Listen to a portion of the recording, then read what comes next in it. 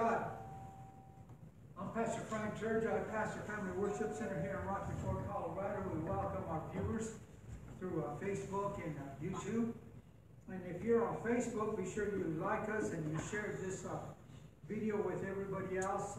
We're live, and so we just want to say thank you very much for joining us. We're going to have a good time. Praise God. Let's pray. Father, I thank you, Father. And I give you praise, and I give you glory, and I give you honor, Father God. In the mighty name of our Lord Jesus Christ. Not only do we pray for the people that come to this church, but the people who watch us out there on Facebook and YouTube, Father God.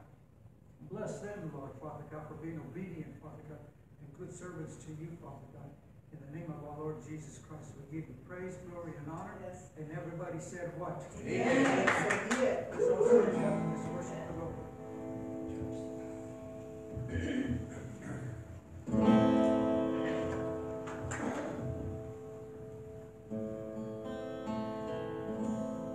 We all look nice today. Well. I'm looking at Gene. Yeah. He always looks nice. Oh, yeah. And Jackie. And Jackie. Oh, no. There you go. I know a place where we can go to lay the troubles down in your soul. I know a place where mercy flows. Take the stage, make you whiter than snow. Like a tide, it is rising up deep inside a current that goes and makes us come alive. Living water that brings the dead to life. Whoa, we're going down to the river, down to the river, down to the river to pray. Let's get washed by the water, washed by the water, rise up in amazing grace. Let's go down, down, down to the river. You will be changed. Let's go down, down, down to the river. Never the same. I've seen it move in my whole life. Took me from dusty roads into paradise. All of my dirt, all of my shame, washed in the streams that have made me born again. Like a tide, it is rising up deep inside a current that moves and makes us come alive. Living water that brings the dead to life. Whoa, we're going down to the river, down to the river, down to the river to pray. Let's get washed by the water, washed by the water, rise up in amazing grace. Let's go down, down, down to the river. You will be changed. Let's go down, down, down to the river. Never the same. Like a tide, it is rising up deep inside a current that moves and makes us come alive. Living water that brings the dead to life. Whoa, we're going down to the river, down to the river, down to the river to pray. Let's get washed by the water, washed by the water, rise up in amazing grace. Let's go down, down, down to the river. You will be changed. Let's go down, down, down to the river. Never the same. Let's go down. Hallelujah. Amen. Thank you, Father God. Let's go. Glory to the Lord. Praise God. Oh, man.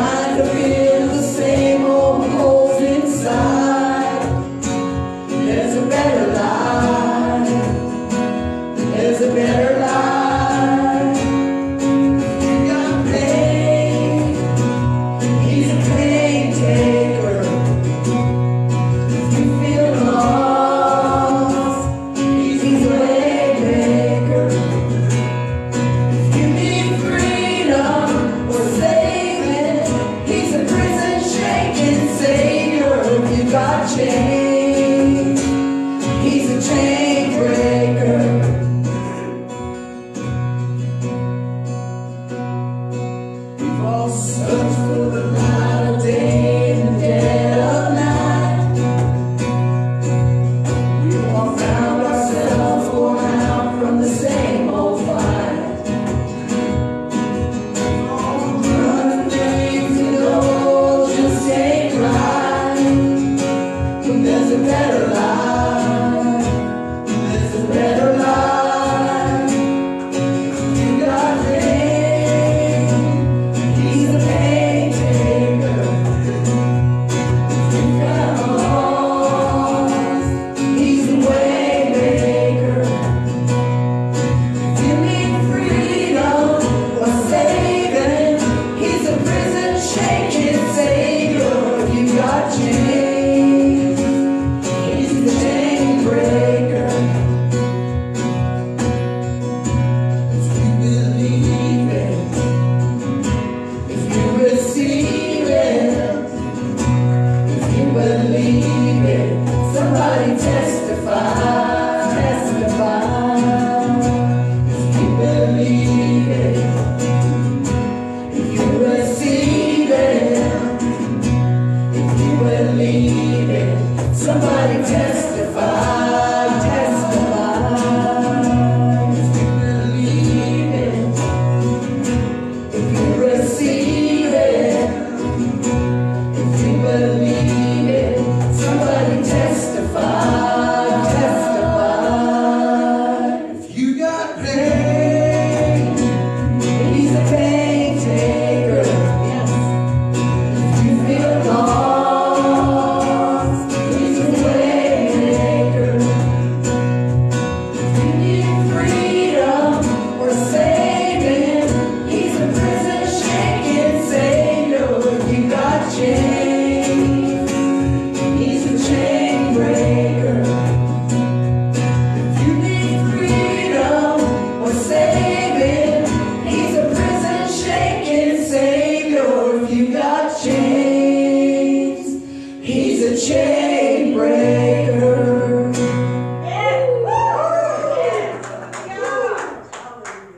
Amen. He breaks those chains. Thank you.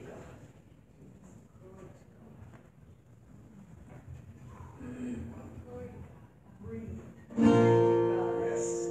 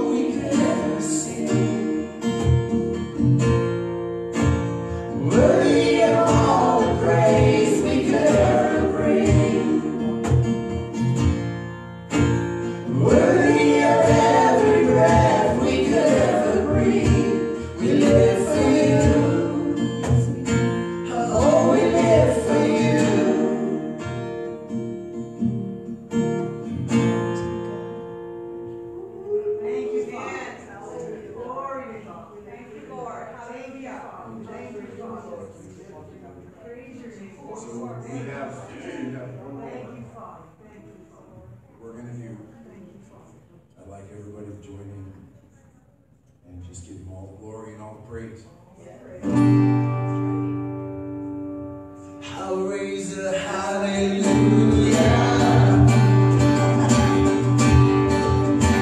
In the presence of my enemy, I'll raise a hallelujah. Louder than the unbelief, I'll raise a hallelujah. A weapon is a melody,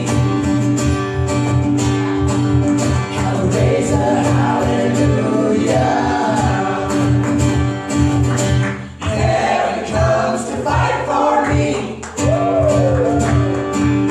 but I'm gonna sing in the middle of the storm. Louder and louder, you're gonna hear my praises roar. From the ashes, hope will arise. Death is defeated, the King is alive. From the ashes, hope will arise. Death is defeated, the King is alive.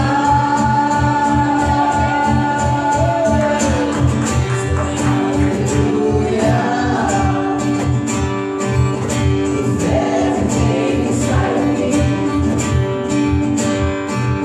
I'll raise a hallelujah. I will watch the darkness flee.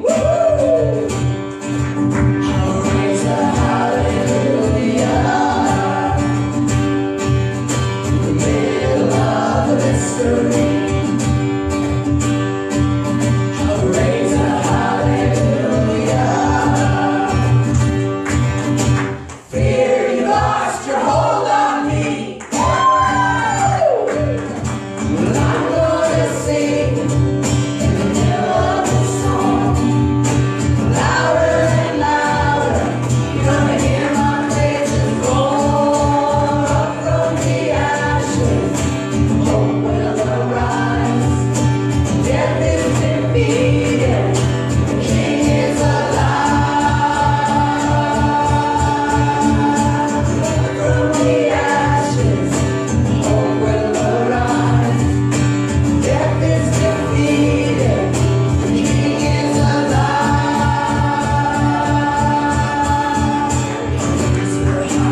Hallelujah. Presence of my enemy,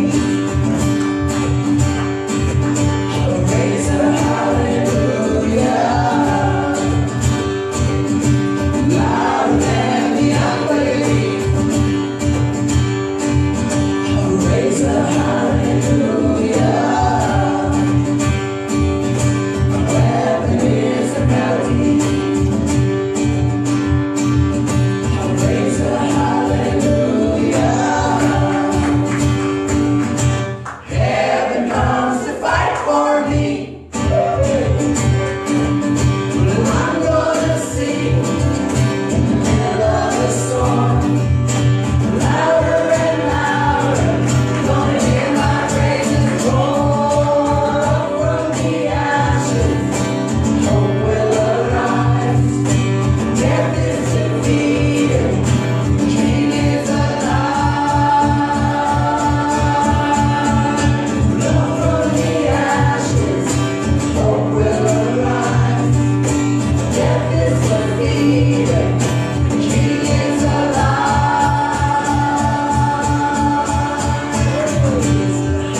Hallelujah. I'll raise a hallelujah. I'll raise a hallelujah.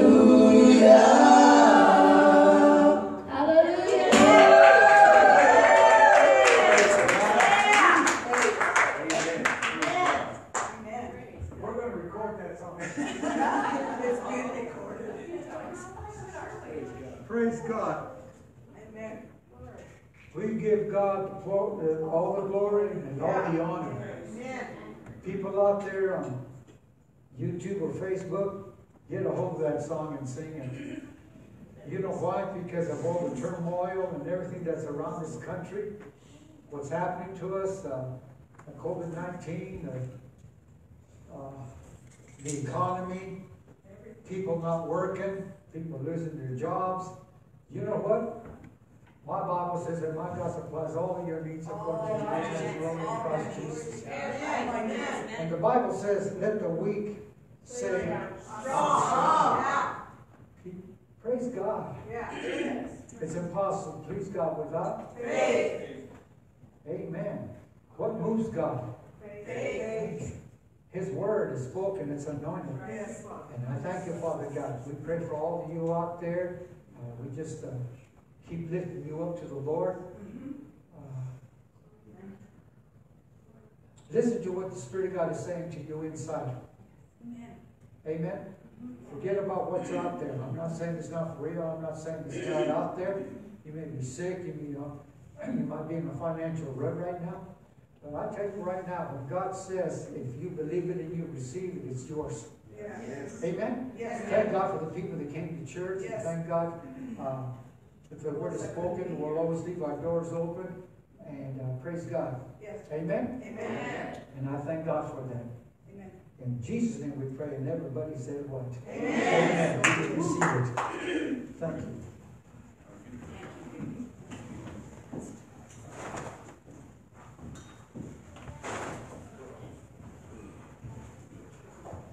Praise God. Good morning, church. It's good to have everybody here. And you know, in the middle of the storm, and kind of in a way we are in the middle of a storm, if you can look at it that way. But you know what? The Bible says to give God the glory and sing hallelujah. And you know what hallelujah means? God must be praised. So thank you, Jesus. God is so good. Well, our Sunday school is at 9 a.m. and we were here this morning. I told Pastor last night, shall we cancel church? But you know what? We've had bigger storms than this and we were here. So, oh well, we're here. So thank you, God. I just thank you for everything. When He speaks to you, when He shows you. He's so near you all the time if you allow Him to. Amen. Our Sunday school, we're studying from a book by Andy Womack. And if you want to learn something, come to Sunday school. Oh my Lord, it's so good. You learn about the spirit of slap. And I'm not going to tell you what that is. You've got to come to Sunday school to find that one out. Our service is at 10 a.m. Of course, you know that. Our Bible studies at 6 p.m. on Tuesday. We've had such good Bible studies. Oh my goodness. I can't say enough about the Word of God. The Word of God is what's going to get you through. It's going to get you through anything you're facing. Amen. Like Pastor says, I'm not moved by what I see, what I hear, or what I feel. I'm only moved by what the Word of God says. And the Word of God says you're more than a conqueror. The Word of God says you're an overcomer. The Word of God says you're above and not beneath. The Word of God says you're the head and not the tail. So why are we defeated Christians? The devil should be under our feet, and guess what? We're under his. He's got us like a little puppet, moving us around all over the place. We're afraid here, we're afraid here, we're concerned here, we're fretful over here. We don't need to be, because we are children of a living God. We're children of the Most High God. And like Jeannie and Dennis in Jungles of Panama said that when they were dealing with the witch doctors, she said that the witch doctor came up to her and said he could see child of the Most High God written across her forehead right here. That is totally awesome. I'm telling you what, people, if the church will stand up and take their rightful position as God-fearing people, we'll conquer all this stuff. We will. We will. Our prayer on Wednesday, we have good prayer people. We pray for our nation. We pray for our president. Excuse me. We pray for all of you.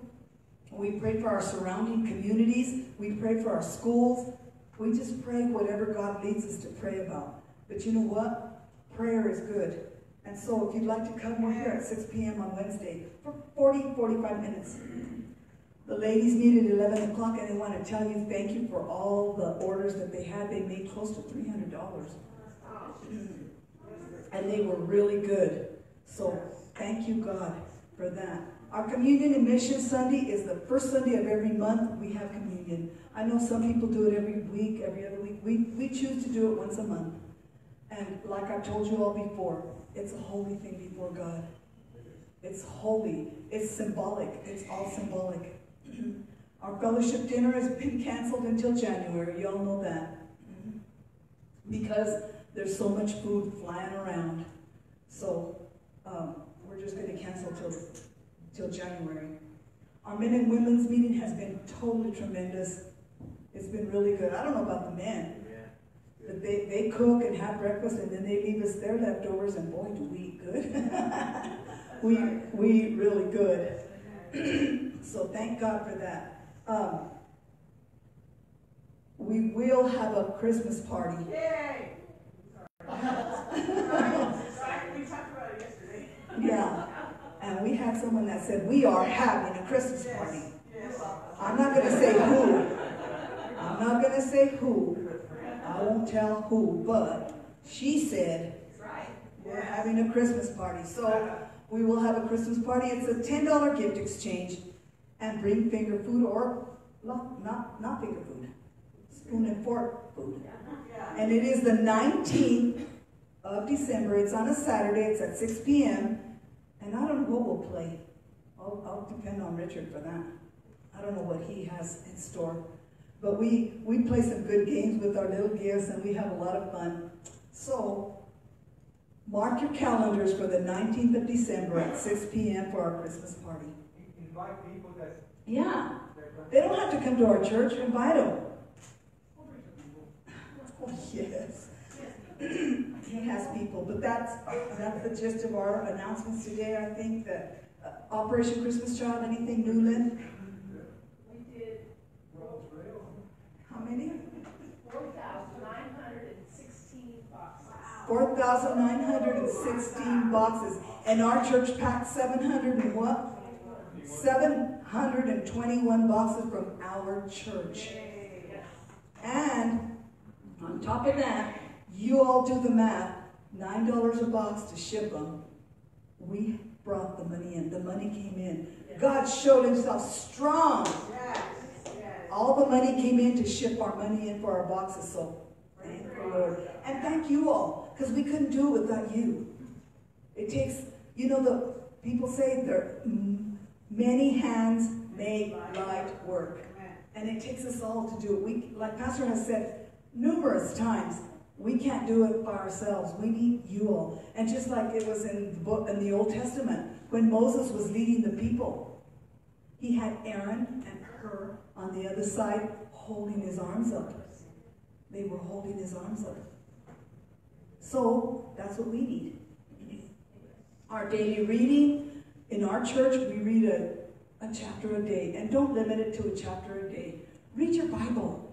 That's where the strength is at. I had a lady call me this week, and she said, thank God for the teaching I've had. Thank God for the teaching that I've had. Because her mother was ill. And she said, I didn't get into fear.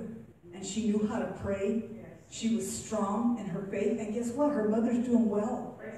Her mother's doing well. So see, we've got to have that foundational teaching. You've got to, it doesn't matter what we're facing, we've got to stand strong. Especially in these days. In these days now, because there are turbulent times out there. I mean, it's chaotic. But we've got the greater one inside of us. We've got risen from the dead power inside of us. Amen. So read your chapter a day, and don't forget to read 1 Corinthians chapter 13, the love chapter, because we need it every day. Because we're in a world and we're among people, and sometimes they rub you the wrong way, and you get into these little feelings, and you just got to be, you don't know what other people are going through. Maybe they're going through things that you don't know, and that's why they did what they did or said what they said. Just forgive. Be of a mind to forgive people. Because when you forgive others, God can forgive you. And we sin all the time, and we come short of the glory of God. That's what we read in Sunday school this morning. So if anyone else has an announcement, that's all I have.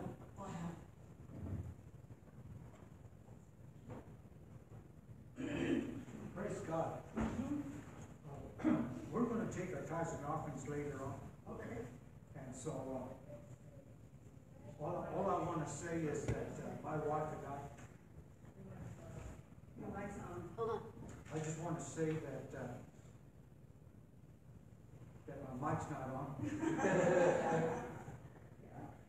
My mic's on now. Yes. It wasn't my fault. Last time I had it on mute.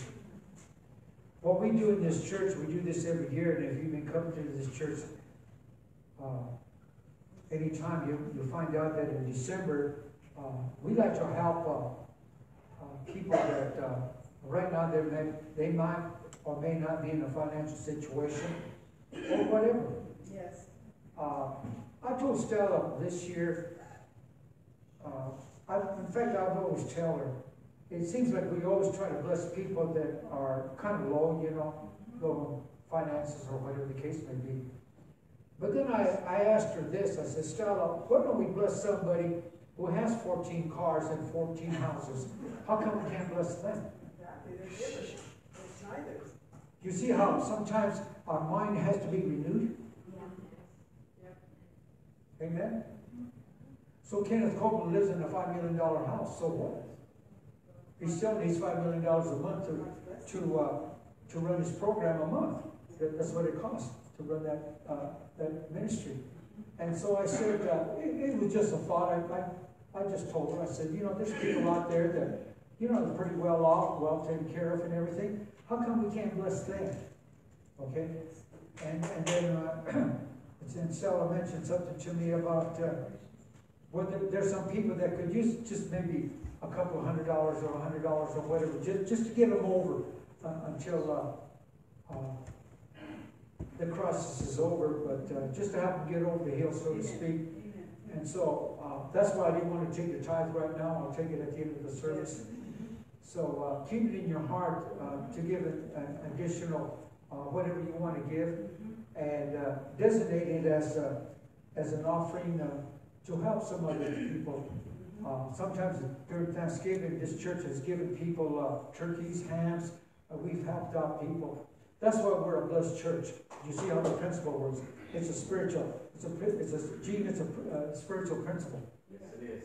If all you're doing is receiving, if all you do, now listen to me very closely. If all you do is receive, there's something wrong. Because that wheel of sowing and reaping, all of a sudden it stops. So when you get blessed with finances, you do what? To keep the wheel rolling, so to speak. You got to give.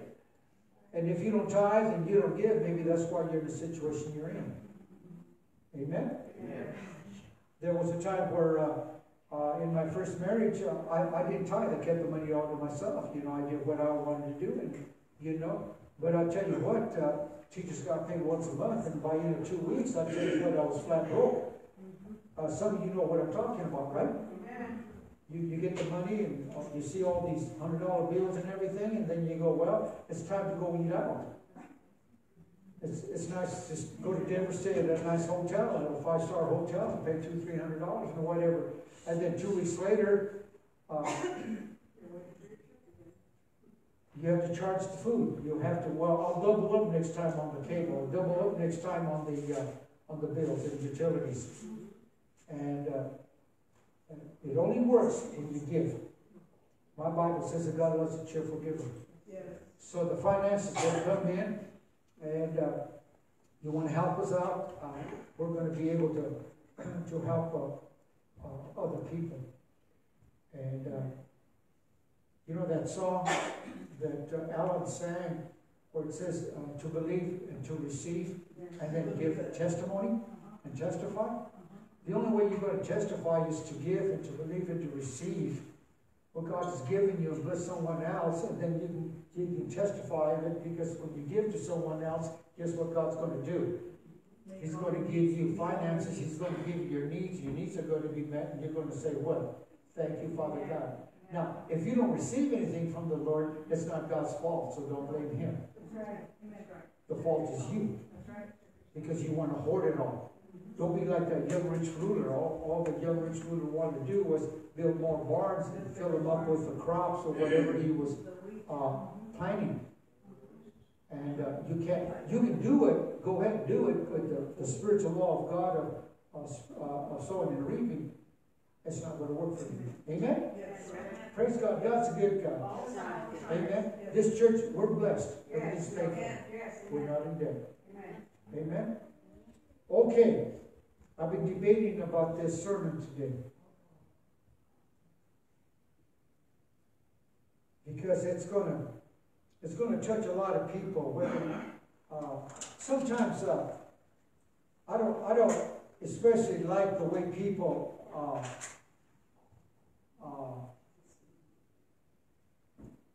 evaluate pastors.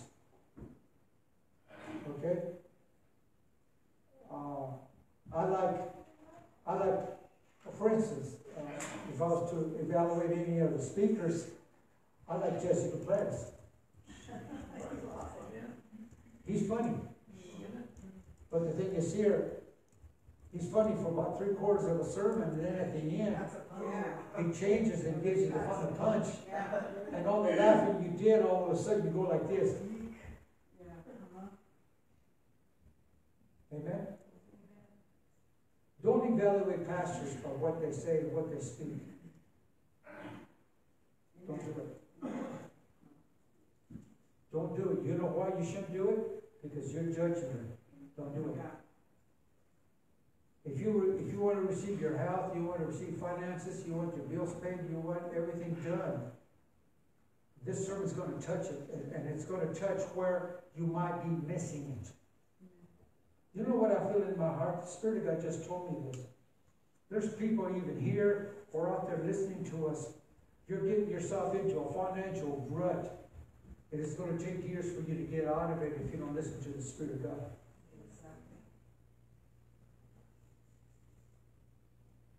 I've been there. I've been there. And some of you people that are doing pretty good, you've been there where you get your money and you blow it on everything else.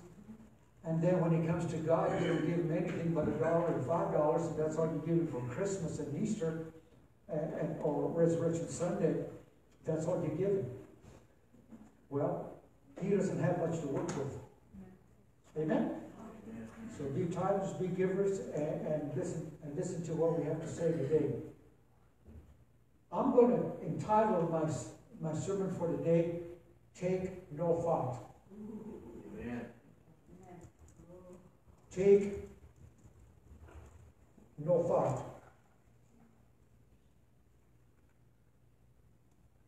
I kind of mentioned this to my wife. And the Bible, I told her, she's always asking, what are you going to preach Sunday? What are you going to preach Sunday? I said, I'll just show up. And there was a time when Sal and I first got married, the first 3 Sundays I taught on the same thing. So when I get up, I will go, well, let's go to Matthew the 6th chapter, and she would sit there very loud, and she goes, again? How many healings did Jesus do in Matthew, Mark, Luke, and John? 1? How many people did he heal? 2? He healed thousands. You know why? Because he taught on healing, he taught on healing, he taught on healing, and then he included faith. How to believe it, how to receive it, how to take it, and it's yours and claim it in the name of our Lord Jesus Christ. There's principles in the Word of God that people are not using to benefit them, to be healed, and to get the best of what God has for you. Because you're thinking here. You're thinking here. God didn't create this for you to think on His Word. You know why He gave you this? So you can get what the Word of God says, speak it out of your mouth, and drop it into your heart, and then out of the abundance of the heart, the mouth speaks. But you're speaking what? You're speaking faith, you're speaking what the Word of God says. If you're not talking God and you're talking more about your problems, that's where you're going to get stuck at. That's right, right. Hallelujah. Amen, That's right. If Gene and Jackie and all they do is talk about finances, that's where they're stuck at. If Rich and Linda, all they're talking about is, well, this COVID-19, this cold, this heart problem, or this whatever I have a problem with in health-wise, you're stuck right there. If these two people here, all they do is talk about, well, the kids, they talk about this, and they talk about this, and they talk about that, that's where they stay at. Stella comes up to me, she'll ask me questions, what do you think about the kids? I said, what do you want me to say about the kids? All I can say about the kids is this, we pray for them, they have a choice to believe God, they need to go to church, they need to pray, they need to accept Jesus Christ as Lord and Savior, and just go on with the program. And then she tells me this, she goes, it's easier said than done. I says, well, watch this. If the Lord says, take no thought, there's just no excuse for you taking a thought and getting into worrying. That's right. Amen. Amen. Oh, I thought this was a Pentecostal church. You guys have been taught, you guys have been taught good. Yes, yes, we are. That's why I say this. When we first got married, Stella would come up to me and she said, you got a heart? I said, yeah. You sure you got a heart? Nothing moves you. I go, I'm human. I'm not Superman. I'm not super individual. But I learned one thing. If my Lord says, take no thought. Now watch this, watch this. If you take a thought for today, you know where people carry it? To the 10th degree. Now they're thinking about what's going to happen tomorrow. And the Bible says tomorrow will take care of itself. That's right.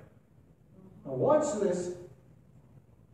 If you're thinking about your health, your finances, or whatever the situation is now, and the Lord said take no thought, you're using the word against you. You're listening to the wrong spirit. God says, come over here to this side, take no thought, believe and receive what I say, and you can sleep better.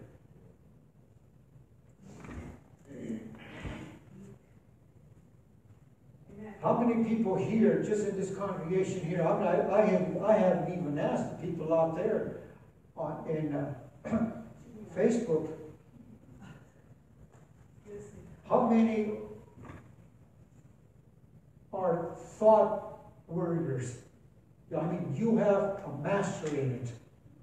A degree. What good is it going to do to you? No. Watch this. Zipper. Nothing. All it's going to do is increase whatever you're thinking about that doesn't line up with the Word of God, and it's going against you. Right. I was looking under sleep, and the Bible said that He'll give sleep to His beloved. I'll eventually get to the scripture. He said He'll give you sleep to the beloved. Here's another scripture in Psalms. It says, lie down and put your head on the pillow. That's my loose translation. And go to sleep. And then I read some studies in where it takes people 2 or 3 hours before they go to sleep. This is just man. This is just a study. But the reason they have to wait 2 or 3 hours before they go to sleep because they're thinking all day long. But the problem is how they can solve the situation. Now they're thinking about tomorrow, so when they put their head on the pillow, guess what? Can't sleep.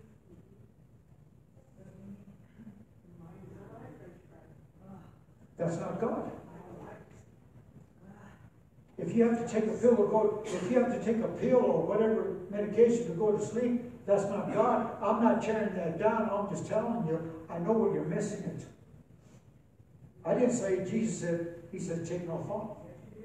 But if you're worrying about today, and then, well, let me put it this way. A lot of stuff has been taught about grace, but this is what I've learned by listening to listening to Raymond. You have grace sufficient for today. Now watch this. You can't use that grace of today for tomorrow.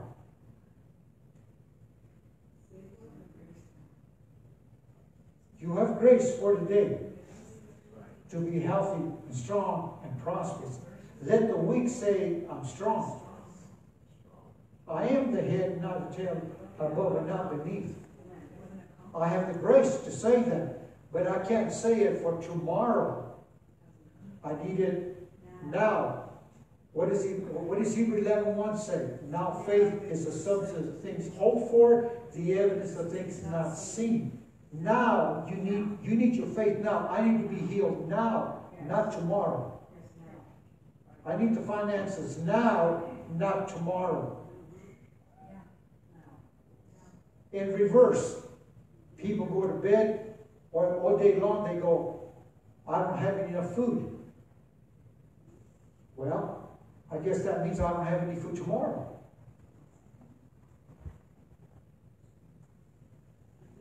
You're already thinking about tomorrow. It's not even here yet.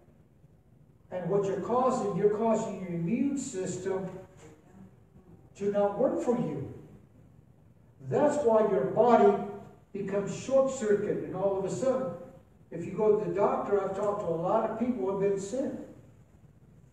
It just seems like it gets bigger, or whatever the disease is, whatever the symptoms are, whatever, I don't know, I'm not a doctor.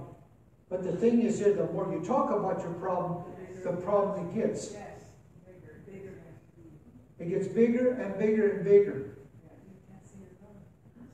Now, back to my comment that I told Stella for the last 26 years, I'm not moved by what I see, hear, or feel. Not too much moves me.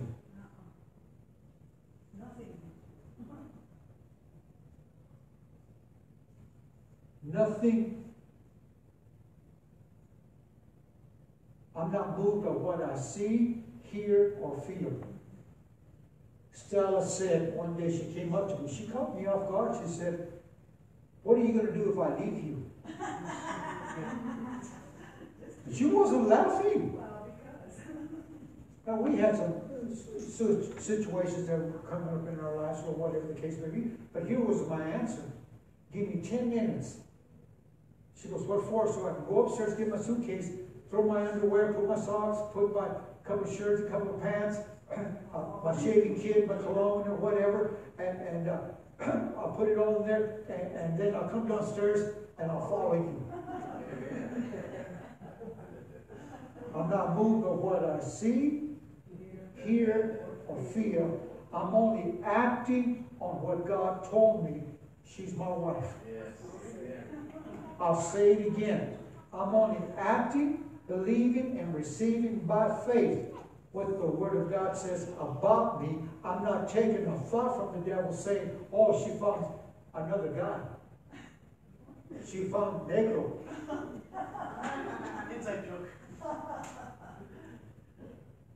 I'm making a point here by the Spirit of God. A lot of this stuff's not in my notes. I'm going to tell you something right now. I don't think about tomorrow. Now back to my study. Well, not my study, but the study on sleep. You know how long it takes me to go to sleep when I put my head on the pillow? Nothing, not long. Why can't I do that? Because you're not worried about it. You take no thought. Because you're steadfast. You're at peace. Because steadfast. You know, you guys are good. Steadfast. Yeah. Now, Solid on the rock. Yeah. when I go to bed, I thank my God my bills are paid. I thank God finances came in. Thank God I got food in the fridge. Thank God for the church. It's paid for. Thank God for our children. Thank God for the finances that come through this church so we can support 6 ministries. We support 6 ministries out of this church. I think it moved up to 7 if I'm correct. 7 ministries we support in this church, and we never lose I'll give you. The money is always there. Why? Because you guys believe in us. You believe that she takes care of the finances. And if you believe that, the Lord believes us. That's why the finances come in and we're able to do this, and that. So at the end of the day, I said, thank you, Father God, for our needs being met. I give you praise, glory, and honor. I put my head on the pillow and I go to sleep. I usually wake up around 4 o'clock, 4:30, because I already slept by 6, 7 hours. But I just toss around bed and get up later. But the devil's always there, putting those thoughts, those ideas and suggestions into you. You're the one that has the choice whether to think about it or not to think about it. Go to Matthew, the 6th chapter. Amen? Amen. Matthew, the 6th chapter. Verse 25. Now, in my Bible, it's in red. And when it's in red, that means Jesus is talking. The Son of God. The Savior. The Redeemer. The Healer. The Deliverer. My Buckler. Amen? In verse 25, it says, therefore, I say unto you, take no thought for your life, what you should eat, or what you shall drink, nor yet for your body, what you shall put on. Is not the life more than meat, and the body more than clothes? Now, I want to go back to verse 25. It says, therefore, I say unto you, take no thought.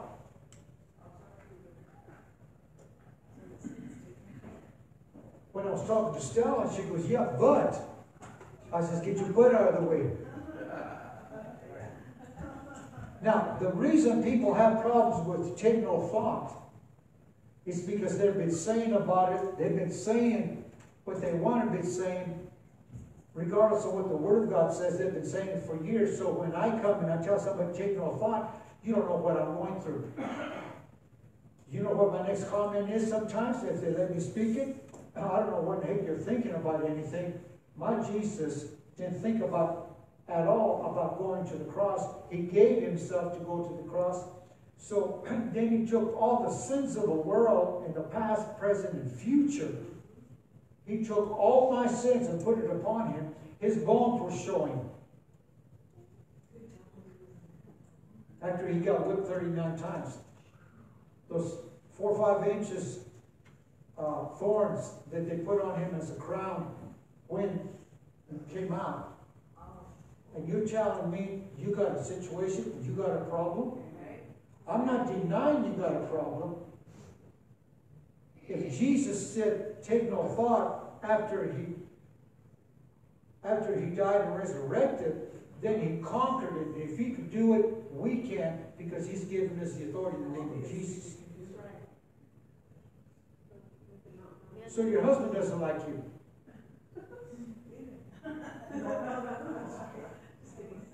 So your husband doesn't like you. Or your boyfriend doesn't like you. Is that a reason not to come to church? Is that a reason not to go to work? Is that a reason to go to bed and go, oh my God, what am I going to do now? I'm going to tell you something right now.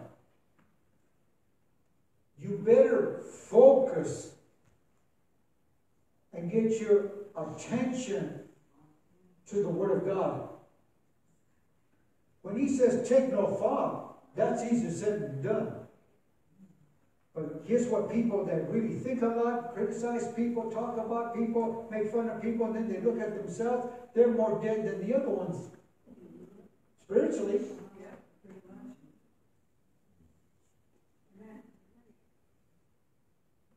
Do I like everything my kids are doing up in Denver? No. Do I call them and correct them? No.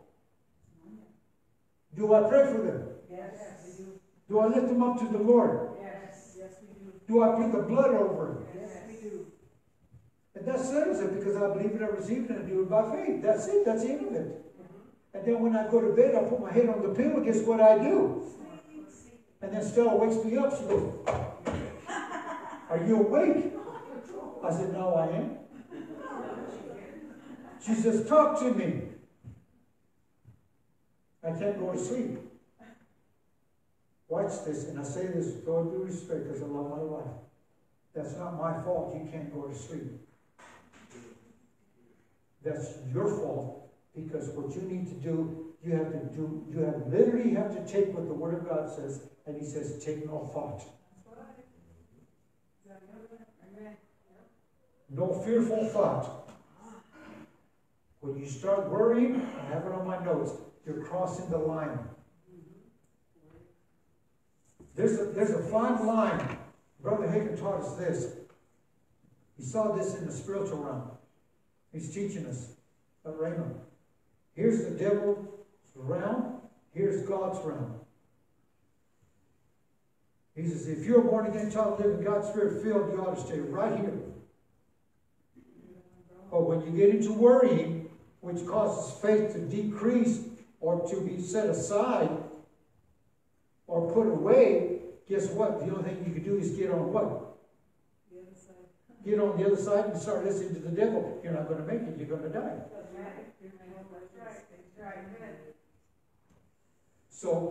So people tell me, oh, take no thought. You can't do that. It's easy. Get from this realm. It's easy. Really, it's easy, Gene. Get over here and start reading the Word of God and speak what He says. Now people say, you don't understand what I'm doing. You don't understand what I'm going through. I don't have to. I don't know why they tell me that. They always tell me that. You know, Frank, you don't understand where I'm coming from. Frank, you don't understand this, Pastor. You don't understand. I don't have to. That's right. That's right. I don't have to. God knows. The devil knows. He's the one who's putting all those thoughts into you. Yeah. All you're doing is accommodating Him. All you're doing is speaking out His words. That's right. I want to get over here to God's Word, and guess what? When I get over here, my bills are paid. I have money in the bank. I got money in my pocket. Guess what? I get over here with the realm of the devil. If someone gave me $1,000, the Bible says the money will go right through my fingers, and it'll go right through a bag that has holes on the bottom. But if I don't want my goods to spoil, guess what I do? It's easy, people. It's not hard. But here's one thing the Lord spoke to me. He said this to me.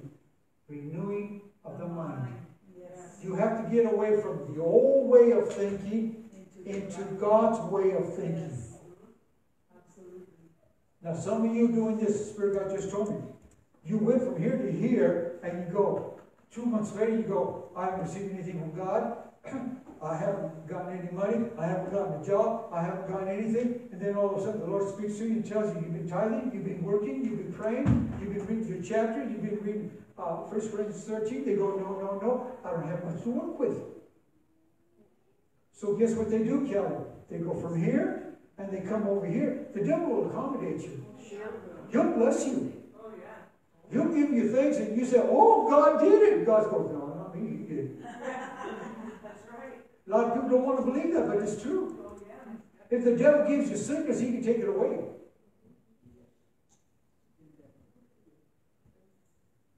Because it can't be God. God can't give you sickness. No, that's right. He says, everything I gave and everything I created was good. Yes. The devil in John 10:10 says he comes to steal, kill, and destroy. This is good preaching. This is good preaching. Now, if I have a sickness on my body,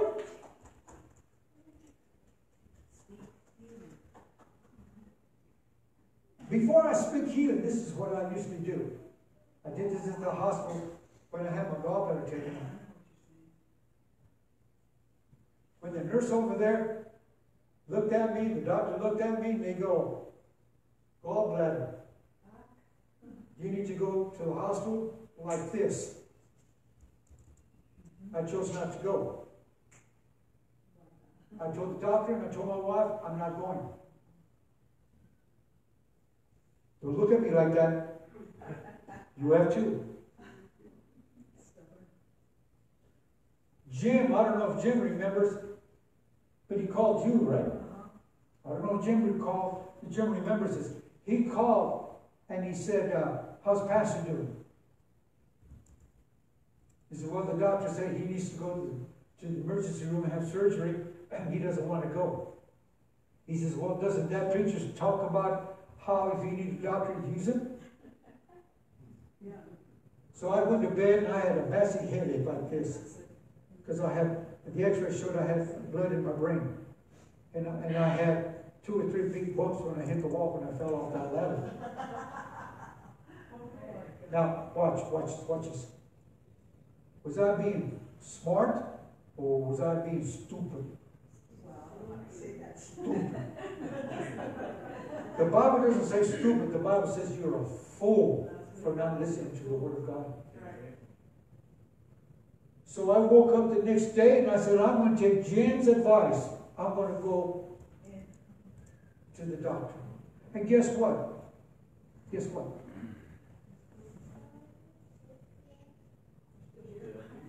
I'm still here, and this is what I said.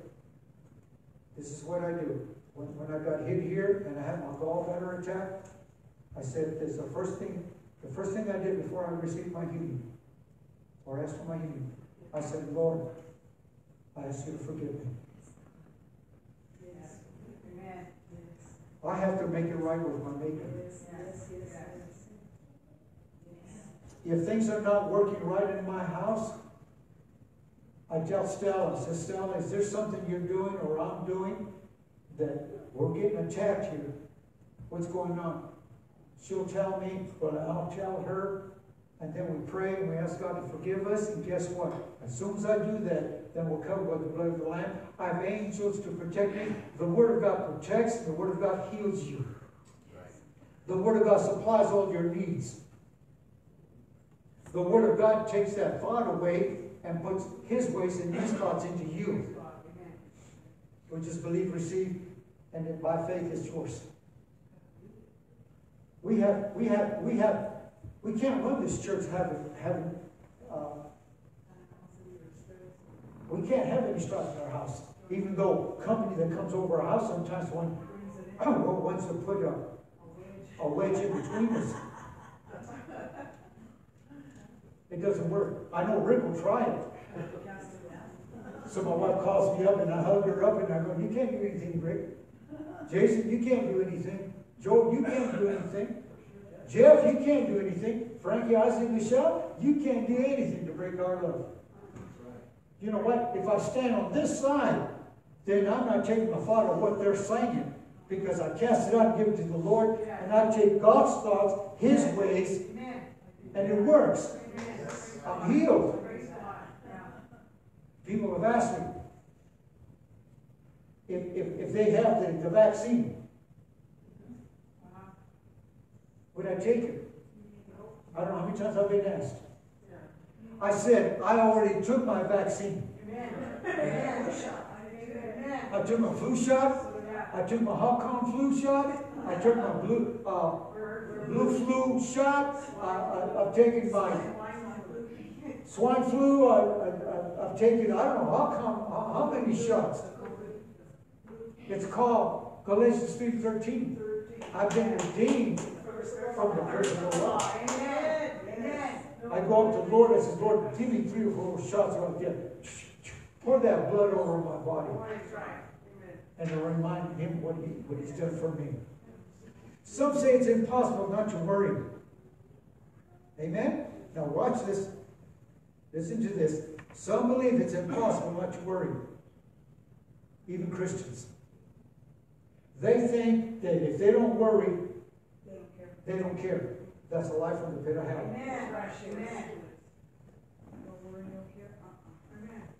I'm doing this because I love my kids. I'm doing this because I love this. No, it's not. You're just talking out of your head. You're being foolish. The Bible says, take no thought. Amen? Now watch this if you're taking notes. This is a good comment. The Lord doesn't understand that you are going to worry about something. He doesn't understand why you're worrying. He doesn't understand why you're worrying about a certain thing when He says take no thought. Some of you are thinking too hard. Some of you, it went over your head like that. My Jesus is not going to stand next to you saying that he's going to be concerned about you worrying about so and so and so and so. He's going to tell you what? My word says what? Who's your protector? Who's your guide? Who's the banner that flows, the flag that flies over your head? It's my Lord Jesus Christ. You think I'm worrying about the government? I'm not. I'll be as bold as I can as a pastor. I don't care about the Democratic Party. I don't care about the Republican Party, Conservative, Liberal, Tea Party. I don't care. My God says that if my people, which are called by my name, shall humble themselves and pray, ask me to forgive them, I'll heal and turn from their wicked ways. I'll heal their land. Whether you're a Democrat, whether you're a Republican, whether you're for Mr. Joe Biden, or you're for President Trump. All I can tell you is this. I take no thought on that. But I'm listening to the prophets. The devil cannot come against our church. He can't prevail against the church. The gates of hell cannot come against the church. If we don't let him, if we take no thought, I wonder what Nancy Pelosi is going to say. It don't matter what she has to say. That's right. President, or the elect president, or whatever, Joe Biden, he has all his cabinet, he has all this going on. He's going to do this, he's going to do that, he's going to do that. Me? I think he has a surprise coming. That's right. Amen. Amen. I think he has a surprise coming. Amen. Amen. You know why? Because Christians are coming together and not taking that thought, ooh, I'm afraid, I'm afraid. I can't go to McDonald's. I'm afraid. I can't go to Kentucky Fried Chicken. I'm afraid. The virus might be in the chicken because somebody had to pick it up. This is what you do when you get the fried chicken. What do? I thank you, Father God, in the name of Jesus. You eat with us at Kentucky Fried Chicken. I thank you in the name of the Lord Jesus Christ. I thank the blood of the Lamb. I thank God any disease, anything, anybody spitting this or whatever the case may be, I'm healed in Jesus' name. It has no effect on me. Amen. You know what? I'm not taking no thought about the flu. Amen. I'm not taking no thought about the virus. Right. I'm taking no thought about the economy. Amen. And when people come over our house, they want to argue with me. I see it coming up. I see it. Well, you know, all that stuff. And I see that. I just leave. I really turn the TV set on and watch a football game that was played 4 years ago.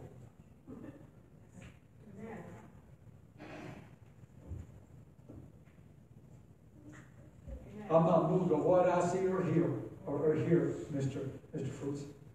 It don't bother me again. Now, if I stick with God, if I stick with my Lord Jesus Christ,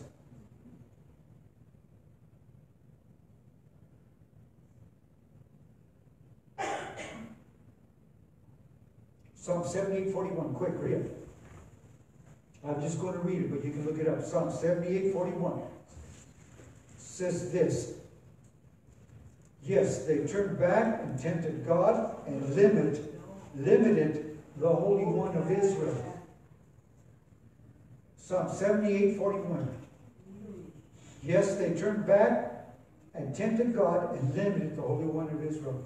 What he's really talking about is the children of Israel. Man, they were griping and complaining. Now, I'm going to tell you something right now. You know why your marriage may not work out, your relationship may not work out, your job may not work out, the finances may not work out. You don't want to come to church. You want to stay home and be lazy and put your pajamas on and eat menudo or whatever and watch us instead of being here. That's your fault. That's right. Your choice. That's your choice. Right now, the devil, if you could understand, the rulers of this world, the world of darkness, the rulers of this darkness, how it's already, at first it paralyzed the United States. Even Christians didn't know what to do until Kenneth Copeland's Victory Channel came up and said what? We're the head, not the tail, above and not the knees. We're blessed going in, blessed going out, regardless of what all this is coming, whatever's around me. My wife says, oh, I'm humbug, I'm going to stay home. I said, well, stay home. I'm going to call Rick, and I'll bet you $100. Rick and Jean will go with me to Kentucky Fried Chicken. You want to stay home? Stay home. And now I get ready. She goes, you going to leave me? I said, get ready. Oh, bring your purse and bring a lot of money. Now watch this. I don't do things foolishly. I'm covered by the blood of the Lamb. I know what the Word of God says. Amen? Amen.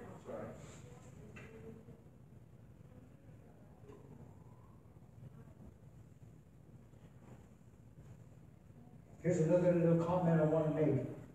You can be around faith people. You can be around Pentecostal people. You can be around tongue talker people and still worry. Yeah, that's right.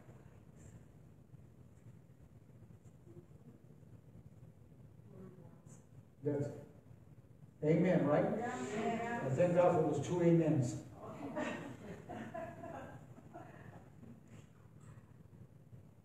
Some people believe this. They believe thoughts are not real. They just made it up themselves. No, you're not that smart to think about it. The devil sits on your shoulder. Brother Hagin saw it like a little monkey, a little ant, sitting on this guy's shoulder, whispering. And then all of a sudden there was a black, he saw it in the spiritual realm, discerning the spirits, he saw the black dot right here, and then it saw how it dropped to the heart, and then they spoke out. And it was God's words. Amen? Praise God.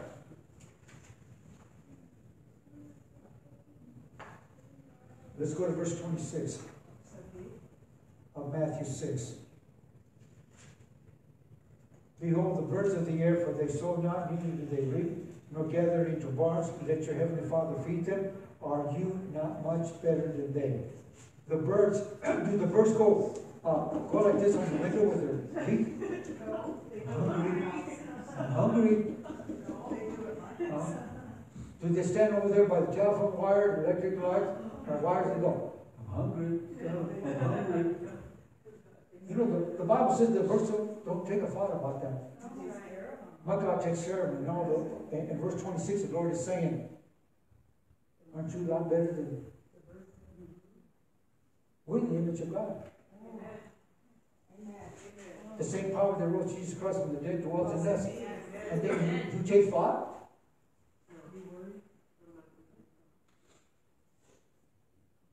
It's your choice.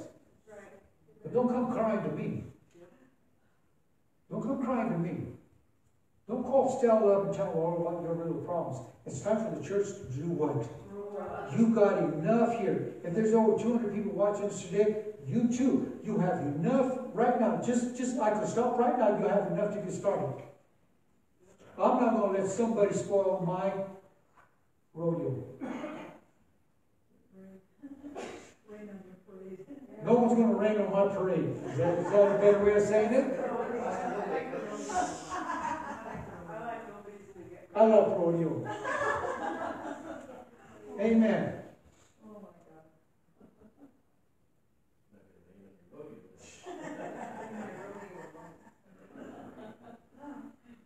Praise God. Go to Mark, the 6th chapter, I believe, and I'll be closing with this. Mark, the 6th chapter. I think it's Mark, the 6th chapter. No, Mark, the 5th chapter, my fault. You ready for some? Everything I said right now, that was all introduction. Let's get into the Word of God. Let's get into the meat of the Word of God. Remember everything I said. And in verse 21, and when Jesus was passed over again by ship unto the other side, much people gathered unto him, and he was nigh unto the sea. Verse 22, and behold, there come one of the rulers of the synagogue, Jairus, by name. And when he saw him, he fell at his feet. Now, I'm going to tell you something right now. Jairus is not Jewish.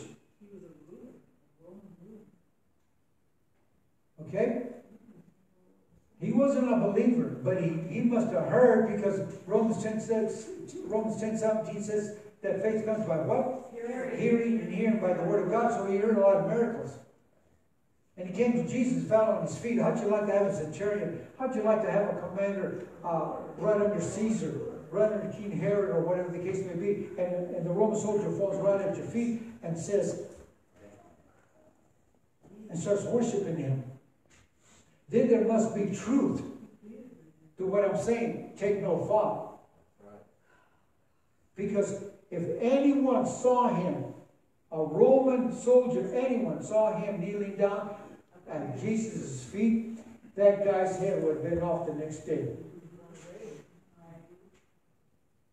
What did he say? He went up to Jesus and worshiped Jesus. He took no thought of what might go against him. Look at the next verse. And we saw, verse 23, and we sought him greatly, saying, My little daughter lies at the point of death. I pray thee, come and lay thy hands on her, that she may be healed, and she shall live. This is not typical. Does that work for today? Yes. If you believe in God for healing, you believe in God for finances, you believe in God for better sleep, you believe in God for this, and that this can go 100 miles. What do? How do you get to a point that you're not moved by what you see, hear, or feel? But you have to believe it, receive it, and act on it, and then you can testify of it because it happened to you. Can you put your head on the pillow and go to sleep and sleep 6 hours straight? Yes, you can. I'm not the only one that can go to sleep under a drop of a hat. No.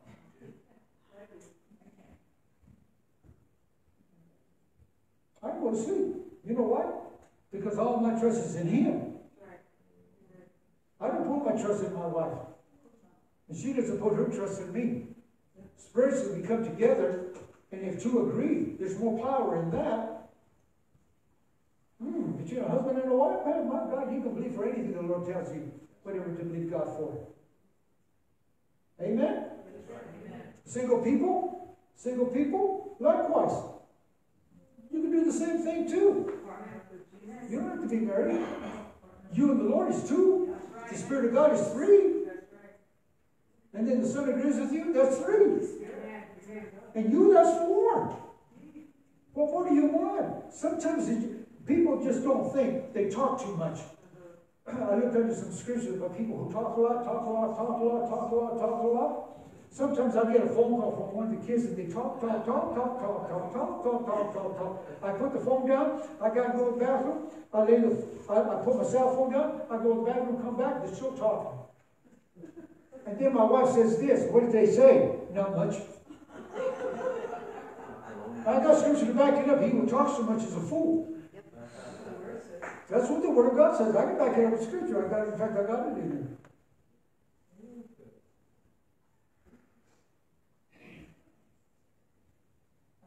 I'm going to tell you something right now. This came in my spirit. I don't like anybody trying to hustle me with their words or their situation. Right. I'm going to tell you something right now. It won't work. If you come up to me and give me a sad story, and you're crying and tears are coming down, I'll just look at you, give you a tissue, blow your nose, or whatever is going on the program the Broncos are playing. How in the heck is this? How is God going to take over this nation? He can't do it without the church. Yes. Because He's the head of the church. Yes.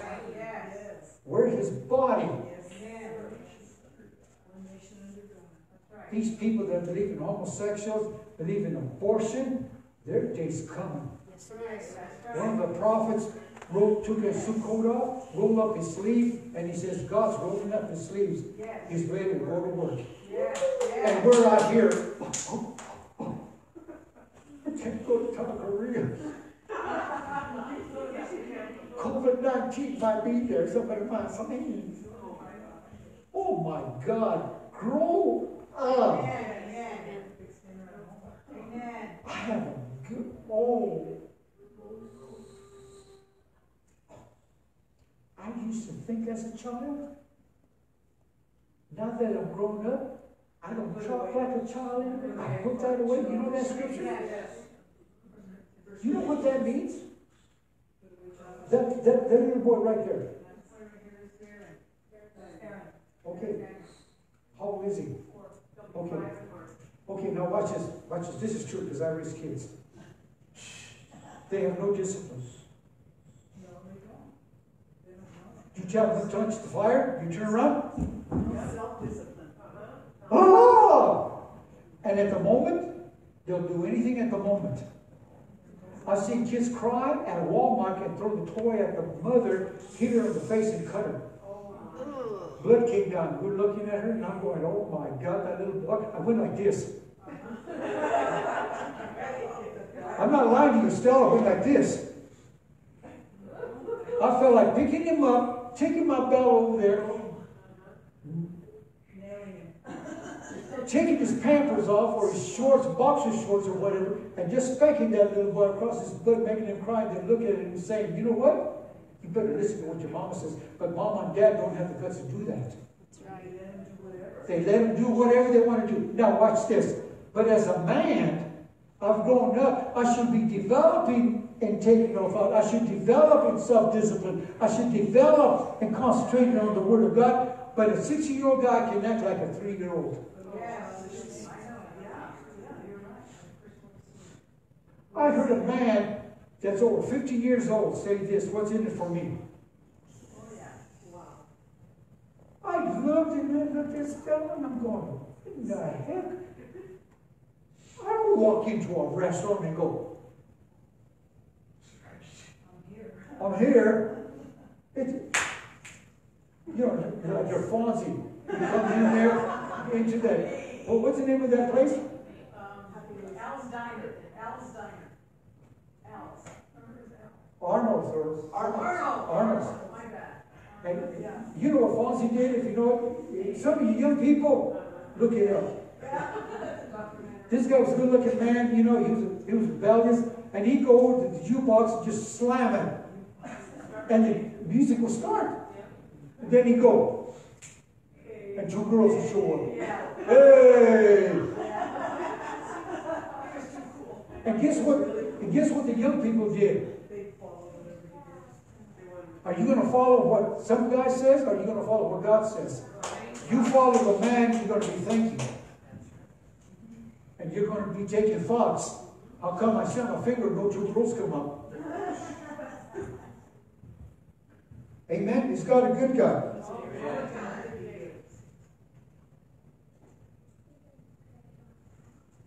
Go back to, no. We're still in Mark the 6th chapter. I'm ready to finish up. Let's go to verse, what happened? What happened? In verse 24, Jesus went with him, and much people followed him, and they just kind of suffocated Jesus there. There were so many people. Verse 25, and a certain woman who had an issue of blood 12 years came up to him. Jairus came in, got on his knees, no thought about what the Roman government's going to say, what everybody else is going to say, the Pharisees, the Sadducees, and whatever religious people. He didn't care about it. He got before God, and he says, I got a 12-year-old daughter who's dying. I need you to lay hands on her. And Jesus is walking. He's walking with a guy, and then a woman that had an issue of blood 12 years touched the hem of his garment. Jesus turns around and he says, who touched me? And the woman goes, I did. You know what I'm thinking? If I was Jairus, what would you think if you're Jairus? And you see this commotion that the Bible doesn't say how long it lasted. It could have lasted a good half hour. Now, Jairus was saying this, I'm taking no thought. I see what Jesus is doing. I went over there, I laid down, I laid flat, I prayed, I worshiped the Lord. My daughter needs healing. I want you to lay hands. And then as they're walking, a woman comes over there, touches the hem of Jesus' garment, gets healed, and they start a conversation. Just because you pray doesn't mean you get your answer like that. I mean, see it manifested. Some of you are believing in this church right now, you're believing God for healing, But you can't give up because you don't see anything different. You don't know you don't know what's happening in the spiritual realm. You don't know what's happening inside your body. You don't. I don't care what you are. I've had guys come over my house and say, this, that. They're talking like they're doctors. You don't know nothing about your body. My Jesus created you. Okay, now watch this. And then finally in verse 34, he says, and he said unto her, daughter, thy faith has made thee whole. Go in peace and be whole of the plague. So it could have lasted, say, 20 to 30 minutes, Richard, right? It could have lasted 45 minutes. Because the woman told Jesus everything that happened to her, how she got into that position, how she got into that. It could have been an hour. And Jairus is doing what? My daughter is dying.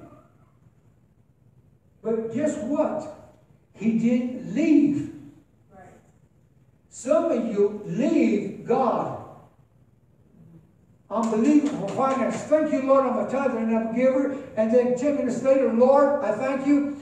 20 minutes later, 3 hours later, thank you, Lord. And then you go to bed and you go, well, I guess nothing happened. You left His word. You left His word. Jairus didn't leave God. He stuck there. Okay, look at verse 35. While he spoke, there came from the ruler of the synagogue's house, Jairus' house, thy daughter is dead. Why trouble the master any further? Has Jairus been standing there for at least 45 minutes, half an hour? Yeah, at least. I think you guys can agree with him. At least. Okay? Now somebody comes from his house and says, your daughter's dead. Now watch it. This is what the Lord showed me yesterday.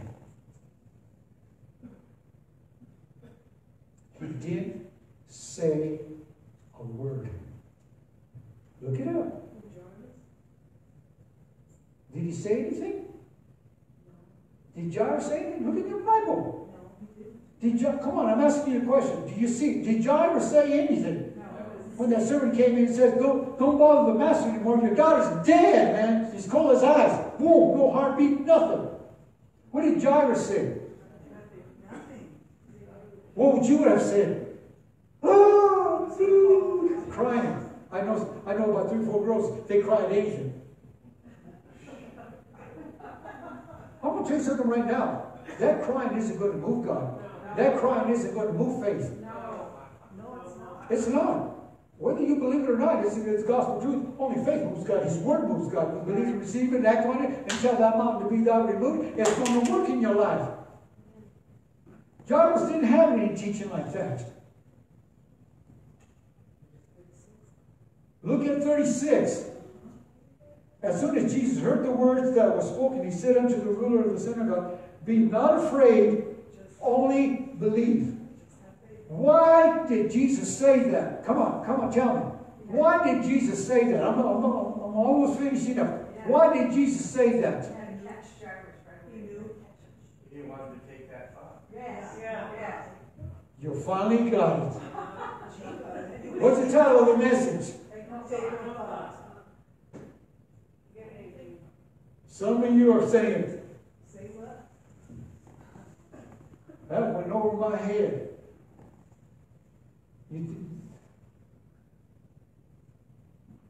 He didn't take the fault.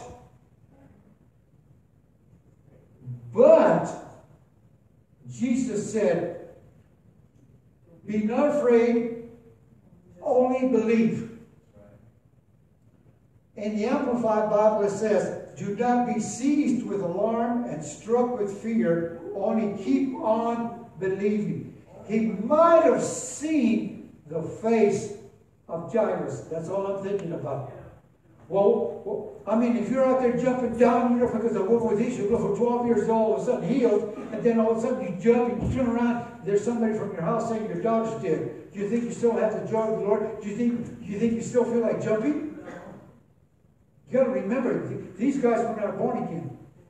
Jesus was still alive. They didn't have the Holy Ghost in them. So they're going to act more in the flesh, sometimes more than what the Word of God says. I'm just trying to protect the guy. Jesus might have seen something on his face. And he says, don't do it. Look at verse 37. And he suffered no man to follow him, only Peter, James, and John, the brother of James.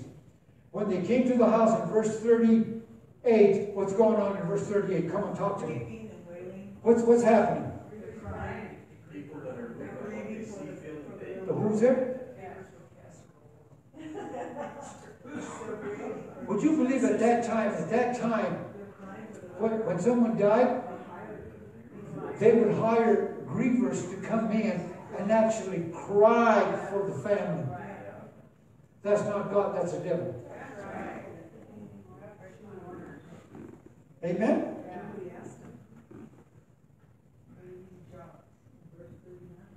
So, fear, now watch this, write this down in your notes too. Fear and doubt,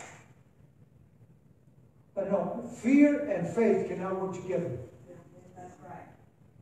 Fear and faith cannot work together. You're either going to go to fear, which is of the devil, or you're going to go on faith and hook up with God. Amen? So he went over there.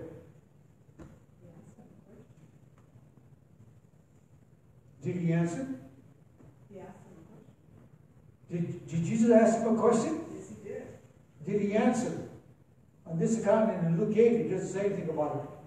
I looked it up already. But Jesus already got his answer because he won't be there unless he had faith. Because it took faith to get down and worship the Lord Jesus Christ. You understand that? I hope you get that. Do your own study. Verse 39. And when he had come in, he said unto them, why in the heck are you crying? Why is all this going on? The damsel is not dead, but sleeping. This is what the Spirit of God taught me yesterday. Everything that is in red is hearing from the Spirit of God. Remember Jesus said, I can only do and say what I hear the Father say and do? He's not doing this as the Son of God. He's doing it as the Son of Man, but listening to the Spirit of God like we need to do in the New Testament. You got it? They'll save you a lot of headaches once you get a hold of it. Verse 40. And they left him to scorn. And then he put them all out of the house. I can see Jesus doing this. I really can. Because he flipped the tables over, right? I think he went over there and he says, you get paid $40 an hour, get the heck out of here. You and you, out of here. He got rid of fear. And then he walked in the room and he says, girl, rise up. And guess what she did? You don't hear too much about Jairus, do you? Oh. This thought came to me. It's in my notes. I forgot about it. When Jesus says, be not afraid, only believe. You don't hear much about Jairus saying anything. You know what I think he said? Let's go.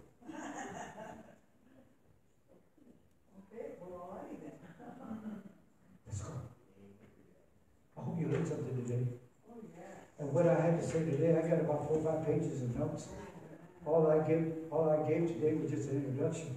Take no thought about what's going on with people. Come on. Take no thought about the economy. There's Christians right now. This is what I feel in my heart, because I already told Sal about this. This is what I feel in my heart. Some of the people, Christians, are taking this COVID-19, they're taking it, they're crossing the line with it. I'm not saying it's not out there. I'm not saying people are dying. I'm not saying that. It's real. It's real. Your sickness on your body, it's real. I'm not denying that. But there's a healing. But what you say and what you do in your lifestyle determines whether God will heal you or not. There's still spiritual, there's still spiritual principles that you need to follow. I remember my mother when we were raised Catholic, and my mother got sick, and they took her to the doctor, and they x-rayed her, and they found a black spot in her lung. And that's all we knew. That's all the information she gave us. She went to church. You know how you put $2, $1, $5, $100, and you can light all the candles? Those candles ain't going to heal you. That's right, that's right. Amen. Amen. Wasting candles. So you go over there where the holy water's at, you go like that, and you pour it down your head. No, there's nothing. Yep. It's the Word of God. Amen. You got to get a hold of the Word of God and apply it on your life and say, I'm healed, I believe it, and I receive it in Jesus' name. That's right. Amen. Amen. Richard had a 4x. Healed. Jim had hepatitis C. Doesn't have one drop of it. Your son. My son is very great. He had Alan B. had cancer. Doesn't have it. No, the same other Rafa had cancer too. Eunice had a tumor the size of a newborn. Yeah. She's still here. I almost died after having her. That little twice still here. Yeah. I'm going to stand with the Word of God. Now, I will say this. If I pray over somebody and we pray as a church over somebody and they're born again Christians and they die, guess what? Win-win situation, you still go to heaven. Amen. Yeah. You're well. And you're well. Amen. Yeah. Amen. And you're healed. Yeah. Greater glory. Glory to God.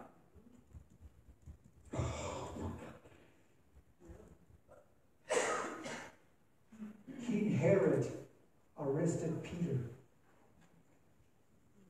and put him in the dungeons. And he chained him. King Herod chained Peter to a Roman soldier here and a Roman soldier over here. He said, this is my loose translation, but he said, King Herod told Peter, tomorrow, have a good sleep. No. No. He was so sound asleep. An angel came in,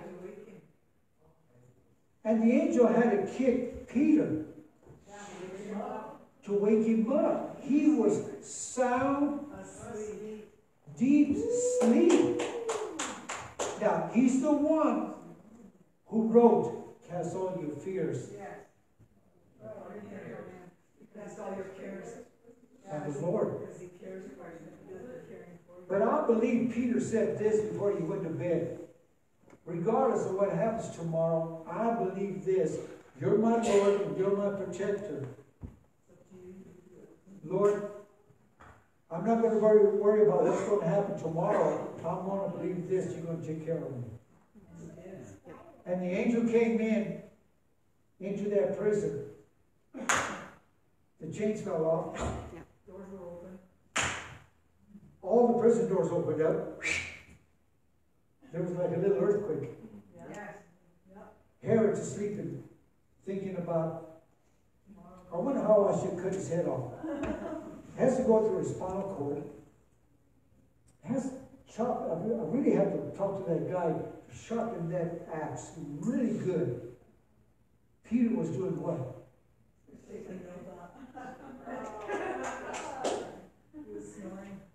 Take no thought. Amen.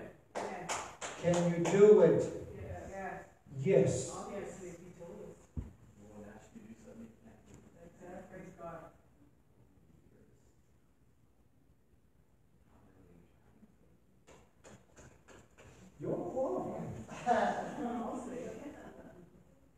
Some of you are looking at me kind of funny. Yeah, but we're not you. You'll never be like me. You can't imitate me. You can't. If you try to imitate me, forget it. You're blowing it. God created you. Gene and I don't have the same fingerprints. Oh, we don't have the same fingerprints. We don't.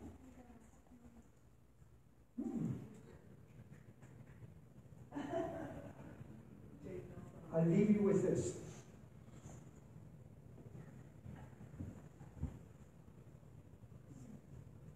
I thank God for the Spirit of God to show me things while I'm studying.